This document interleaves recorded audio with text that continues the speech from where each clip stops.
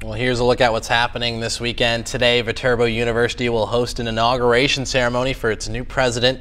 Rick Tritley will be inaugurated this afternoon on campus. The installation ceremony begins at 1:45 in the CC courtyard. The service will then proceed to the Fine Arts Center. A reception will follow. Tritley has served in a variety of roles like Vice President of Student Affairs, Interim Provost, and Executive VP for Student Success. He was named President back in February. You can find out more details about all of the inauguration events by heading over to viterbo.edu. Well, lacrosse's history comes to life this weekend. Downtown Main Street will celebrate Historic Downtown Days on Saturday. Enjoy Segway tours, classic car rides, historic architecture tours, and horse-drawn carriage rides. There will also be some kids' activities like pumpkin painting and live music. Area businesses will also have some deals if you're looking to shop this weekend. The activities kick off at 8 a.m. on Saturday.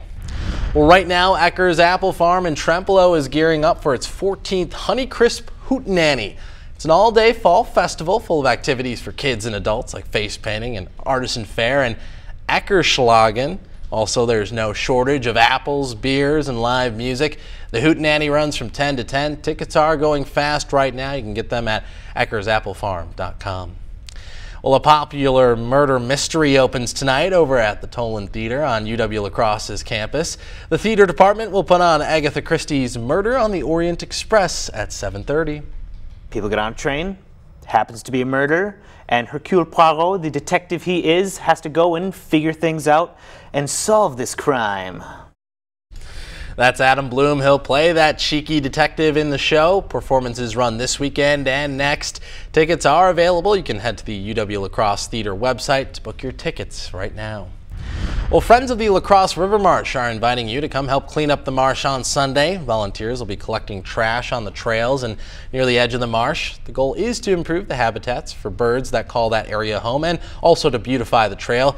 You can meet at Luth Park at 11 on Sunday. Please bring gloves, a good pair of shoes, as well as a good attitude. The rain date is October 23rd.